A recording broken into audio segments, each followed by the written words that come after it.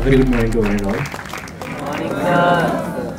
So recently I was cleaning my cupboard and I found a folder which basically consists my certificates starting from my school to the very end of engineering. And so I started organizing the certificates, going through the memory lane. And the very first certificate was from my grade 6, and it was basically a certificate from HelpAge India, which was bestowed because there was a task given by HelpAge India to collect donations from your neighborhood, and there was prize of bronze, silver, and gold. And I won the bronze one because I collected a donation of ₹75, and it was in 2006. And 75 was a significant amount, little bit. So that was my first achievement to be said. Fast forward, I was pretty good at essay writing in school, and in fact, my last achievement in essay was a national award. So seeing that, my teacher said he's pretty good at writing, so we can send him to debate and elocution, so he can also speak well. So my first debate was in class 9, where I spoke for 3 seconds, fumbled for 30 seconds, and stood still for shivering for 3 minutes. And after that, one of the jury said, "All the best, better luck for next time. You can take your seat." And among the jury, one person was one of my uncle. So again, a big embarrassment. Fast forward to class 11th, and I was in a different school, and there was a debate competition going on, and I just gave a thought. My life, I have written well, and I speak well. Then why did I fail during my first debate? So let me participate once again and see if I'm able to if I've overcome my earlier failure. So I participated just out of curiosity, and luckily, I stood first in one and second in other. Okay, so till here, everything was good. This is a little bit of failure, a little bit of success. Class 12th, and that's a time when that's the first time when you are cut off from all the curricular activities and you have to only study. Trust me, that's what the simple thing you have to do is just study and forget everything else, and that's where I failed miserably. For me, towards the end of my 12th was one of the most, I would rather say the most downside in my career. And just 3-4 months before exam, the teachers who used to support me a lot, who used to praise me a lot, they called my parents and said, "We can't teach him because we are scared if you teach, he fails and it will be embarrassing for us. We don't want to spoil our name, so you can take your children and teach him at home and bring him to give the exam." Back then, this word depression, failure, all these were not celebrated, or these were not taken care of. The awareness was not there. I didn't knew that what I was going through was something called as depression. So I was in a depression for 2 to 3 months. It was a huge mental breakdown. Didn't know what to do. I was just sitting silently, and near a pond, and a pretty old man in his 80s, he approached me and he said, "Gentlemen, you seem to be a bit stressed out. What happened?" And somehow I just narrated the entire thing to him. He told, "Okay, don't worry, I'll take care of you." And for the next 3 months, he counseled me. A stranger, complete stranger, counseling a person who was in complete depression and almost going to succumb to his depression. Fast forward 3 months, I passed with pretty good marks in my 12th. Obviously, India, after 12th, if you have taken science, you have either medical or engineering. I joined engineering because my father is an engineer, so I joined engineering, and the curiosity, ingenuity, everything again kicked off. The butterfly started flying once again, because a lot of things, like, just imagine you were put on inside a cage for a couple of months or a year, and all of a sudden you are seeing an entire new world. So I just, out of curiosity, I joined the space club, and in next 2 months they said, "You prepare a project and you can go to IIT Kharagpur." And in my 12th, 11th and 12th, and in school, I used to put crazy questions to my teachers, all on space and space debris. But there's a phenomenon called space debris. All these rockets and satellites that go to space, the leftover parts are there, still lurking around, and they create a huge problem. International Space Station changes its course every year to twice or thrice just to avoid a collision with any space debris. They range from 0.1 mm to huge satellites and rocket parts. So I was crazily working on a space debris management system. I didn't know its feasibility. I was just working out, and it was just a project. And I thought, let me present it at IIT Kharagpur, and I did that. As a CBSE students, we are good at project making. We make pretty good projects. So we know how to do a project. I just prepared a project present over there. So here comes the thing. We might be excelling, we are special in something or the other, right? We might be a good painter, good in studies, good in sports, something or the other. Once we are good at something, we think that we are the king of this.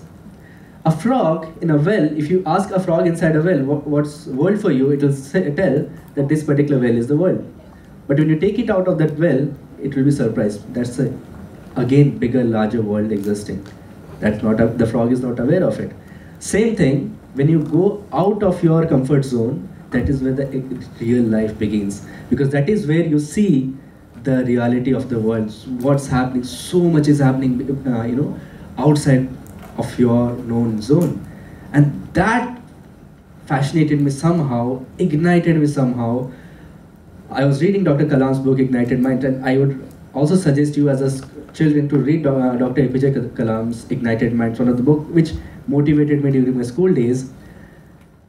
After that, I participated in a competition organized in that very IIT Kharagpur. I came across a company which was organizing India's first balloon satellite competition, where you have to create a satellite, Nano Satellite, launch it through a weather balloon to stratosphere, do a couple of experiments, get it back. So there were a lot of criteria. I was just 3 months to my engineering, knowing nothing about technology, communication, electronics, coding, nothing, almost nil. And I just somehow enrolled in it. My next challenge was, after enrolling, I need to have a team of 10 and I need to have a project report, which was non-existing. And I was knowing nothing, literally. I had a couple of weeks to work out. I approached the Space Club, I approached multiple people, seniors, juniors, faculties. No avail, no help. But still somewhere I was fighting. I was fighting, and it was the very last day of the submission of the report and the team list.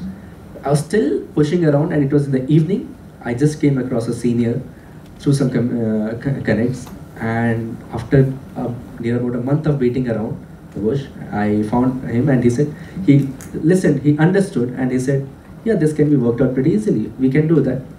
It'll take some time, we can do that. So the very last day, at the very last moment, that is till he made some contacts, calls and all. By within next 1 hour, 2 hour, by evening 8 o'clock, 9 o'clock, we had a team of 10 people. I was the only one from first year, rest everyone from second year, third year, fourth year, final year, all seniors, and they were pretty well known in their own field. Someone was very well known in the university as a coder in electronics. Someone was known in robotics, and we all came together at the very last moment. Not giving up, having that curiosity, taking up the challenge without knowing anything about it, and then not giving up on that thing, we got selected.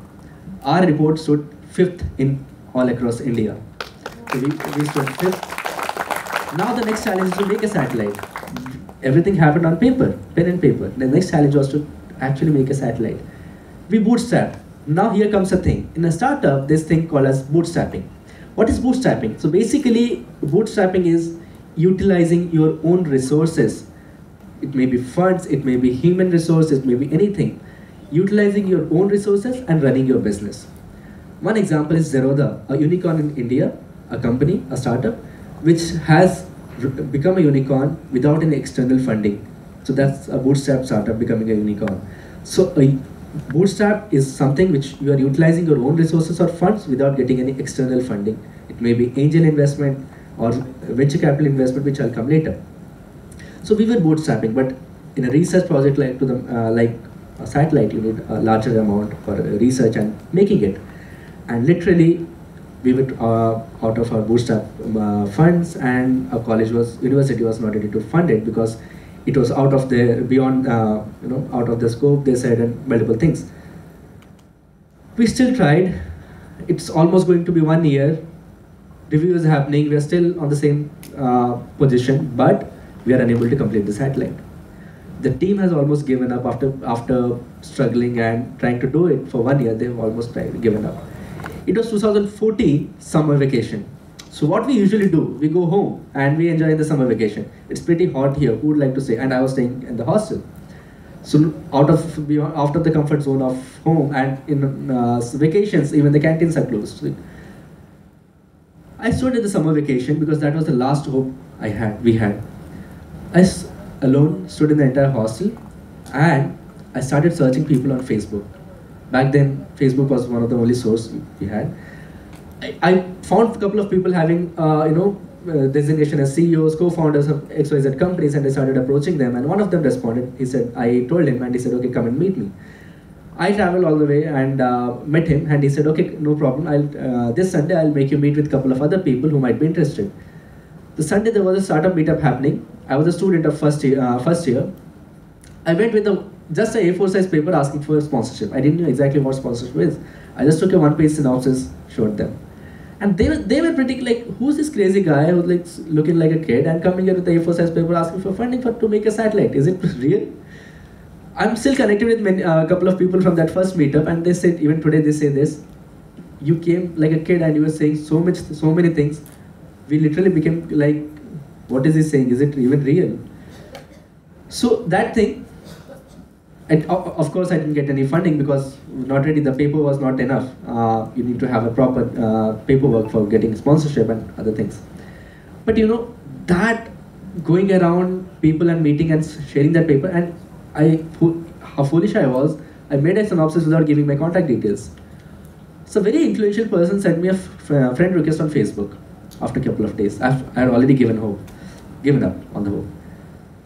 And I saw that he was pretty influential person. I have seen him on TV, and I said, this might be a fake profile, I think. But out of curiosity, I just went and saw that. I saw that's a genuine profile. So I just accepted it, and he shared a text. I got your paper, and I read about it. Why don't you come and meet and let's discuss in brief? I said, okay, I'm not in English, I'll go and meet. I met him, and he said this, what you're doing, he understood, and he said, see, we are a 15-odd-year-old company, and we are doing a lot of things, but we don't have a technological aspect. We want to have a technological aspect. Why don't you convert this as a startup, and we are ready to invest in you. A person just have entered my second year of engineering without knowing anything, the S of startups, and back then the startup world, entrepreneurship startup was pretty new, brewing up in India. This very thing of mine, which is just following the intuition, and if the intuition says yes, then I go towards anyway, So I said yes without knowing anything and went for it. So it was December 19, 2014 when my first startup, that is Eidolon Innovations Pvt, got incorporated. And January 5th we launched our first startup, Eidolon Innovations. January 5th is the date we launched, 2015. A boy of second year engineering, just passed out of his school, starting a startup, and back then, without any awareness, it was a big deal, and somehow I had to hide it from my parents. So I had my limited budget, limited pocket money, I have to do everything within that budget. But kept going, and we were working in the field of aviation and aerospace, UAVs and all, unmanned aerial vehicle. But back then things were a bit different. There was a lot of restriction, red tape, and a lot of, even if you used to import any component, it used to get stuck in the customs because they were not legal to get in India.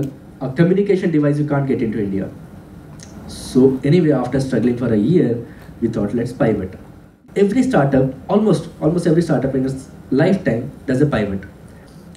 Now the thing is, we did a pivot. That time there was a German company called, and they have just started the Indian division, the second largest R&D and manufacturing in India. We collaborated with them and we ventured into something called as automation. The term was DALI, digitally addressable lighting interface. So it was basically an automation system where we were closely working with the German company. Worked in the startup for over 5 years, and in 2020 January I finally said I need to have some rest and I need to think about life, what next.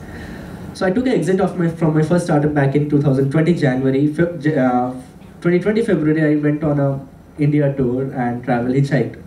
Hitchhiking means you travel by any means. It might be train, bus, truck or plane. Hitchhiked for 5-6 cities in India, Gujarat, Hyderabad, and many more. Came back home, with a thing, now it's time I can start my second phase. And then COVID happened, and this is where things changed basically. I took a sabbatical after so many years. I took a sabbatical, and for almost a year, I stood in my home, in my room, without going anywhere. I just started contemplating what went wrong, what I did mistakes, and started thinking about it.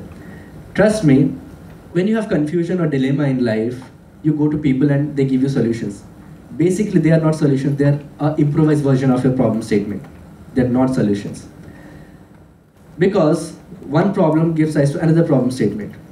What I realized was, when you sit with yourself, you meditate on that particular problem, you ask that problem to yourself, live with that problem, somewhere the universe conspires and gives you a solution to you. So that is what happened, and with all those, living with that problem statement and getting all the clarity, very recently, I started my launched our second startup, that is Holt Myst Pvt Limited. And very recent, 4 months ago, we launched Asava as a brand. So the journey which I narrated overall here was from the school, the first achievement being a 75 rupees donation to HelpAge India, to coming all the way, starting a startup in second year and failing early, learning early. So this was basically to give you a perspective. Whatever it happens, do not give up. One thing which kept me going was this attitude of not giving up. So, towards the last, I would just say, keep going, keep hustling, and if there's an intuition, if there's a butterfly for something, a vision, go for it, no matter what. If you do not succeed, at least you learn, and that learning will take you to somewhere else. So the reason of saying your essay, debate, and everything, because one learning gave rise to another learning. So that's all. One last, I would like to show you something. Fail early, learn fast, stay curious and hungry. Hungry is not the belly hungry. Hungry is the dream hungry. Life, discipline, value, time, and stay humble. Humility is the key which will take you to places. So that's all. I'd like to conclude with one thing. There's a very famous poem or saying, वक्त से पहले हालातों से लड़ा हूँ, मैं अपनी उम्र से कई साल बड़ा हूँ. Wish you all the best. This is Bibhu signing off. Thank you.